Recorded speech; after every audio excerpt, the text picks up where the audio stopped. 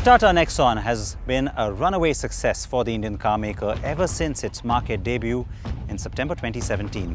It came at a time when the company was on a major turnaround curve, with the likes of the Tiago hatchback, the Tigor subcompact sedan and the 7-seater SUV Hexa proving to be very popular. And Tata also needed that one solid car that wouldn't just be a volumes driver, but showcase its global standards of design and engineering. The Nexon was that car, a benchmark setter and an image maker.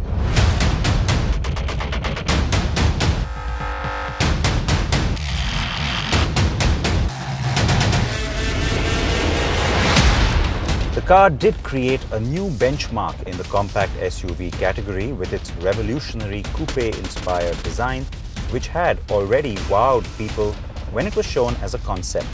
But the production car also boasted a powerful engine, segment-first multi-drive modes, and floating touchscreen infotainment. It also had segment-leading ground clearance, ride and handling. It was young, it was cool, it was funky, and most importantly, extremely desirable. For Nexon was brief and simple, to take the customer's aspirations to the next level. Nexon is a winning product, a real game changer for Tata Motors. It ticks all the right boxes on design. With its confident road presence and unbeatable package of robust build and superior performance, it truly is an owner's delight.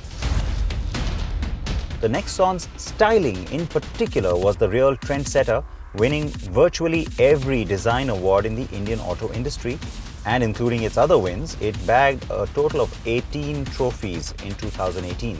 It was also one of the most popular cars at the 2018 Delhi Auto Expo. The coupe roofline was actually to break the box, if I'm being very literal. All the competition in this segment was extremely boxy. In fact, they are kind of scaled down versions of their larger SUVs. We stayed away from that route. I think there was an opportunity to do something fresh.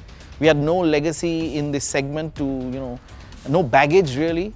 So we thought the coupe roofline would be something we would like to try. We clinicked it, internally and externally, and it did extremely well. It's one of the few clinics I actually agreed with. And like they say, the rest is history in a way. In May 2018, Tata announced the much anticipated AMT or hyperdrive variant of the Nexon. With it came a new body color, the striking Etna orange. And along with that, there was a whole host of customization options offered, including some body kits that gave the car a further styling edge.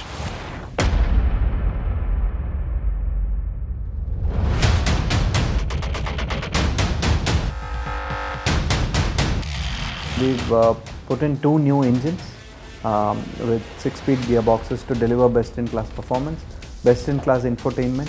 The interiors are, again, I don't think any other car in that segment has that kind of interior. So it's a combination of all 3. 6 months down the line after launch, we launched the AMT, Hyperdrive AMT, which is on both petrol and diesel.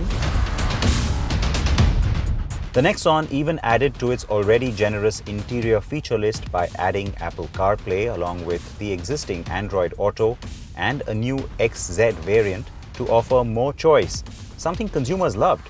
But even as the car kept gaining sales momentum, with average sales of 4,500 units a month, there was more to come, and there was more in store from Tata Motors, more that people still didn't know.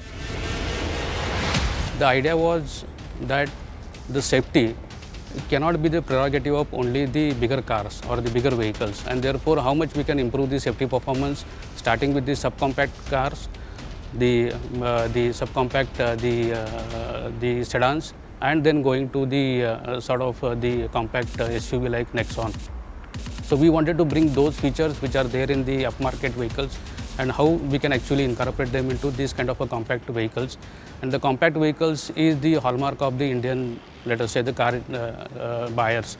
So therefore we wanted to keep that aspect in mind, and therefore design the platform, design the structure, design the chassis system in such a manner that we are actually able to put everything together and utilize and leverage the in-house competence that we have developed over the decades to actually bring it to the light of the day.